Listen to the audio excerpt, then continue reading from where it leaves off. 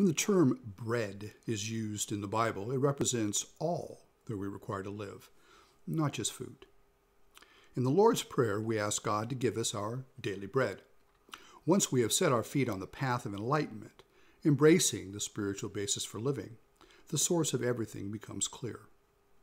Jobs, family, inheritance, investments, and any of 100 other channels are but ways that God employs to provide for our daily bread. And as we have learned, once we begin living on the spiritual basis, relying on infinite God rather than our finite self, when one channel dries up, another opens. God alone our source, the fountainhead supplying all our needs. But now if we mistakenly place our trust and supply in anything or anyone other than God, we are sure to be left wanting. Again, there are many avenues providing our supply, employers, business. And if times are tough, perhaps the government for a time. But all are simply temporary channels.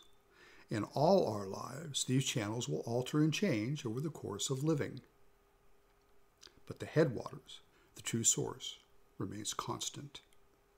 The great carpenter taught in the Lord's Prayer that God would provide our daily bread, and that our daily bread signifies the realization of the presence of God, an actual sense that God exists, not merely in a nominal way, but as a great reality, for God, our Father, is the only source.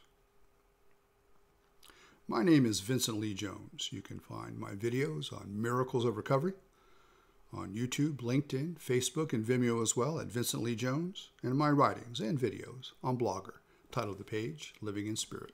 Have a blessed day.